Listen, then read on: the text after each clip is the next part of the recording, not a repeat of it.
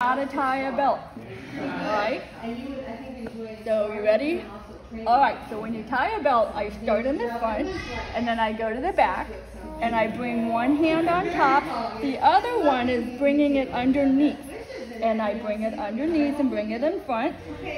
And then you adjust so both ends are the same length. So then I bring it around, and I go, okay, this one's this long, this one's this long. The one on top is doing the work. It's gonna go under both loops. You adjust, and then you go bend this one over. The one on top still doing the work, so it's gonna go over and under, and then we pull. And if you have lips, you did it right.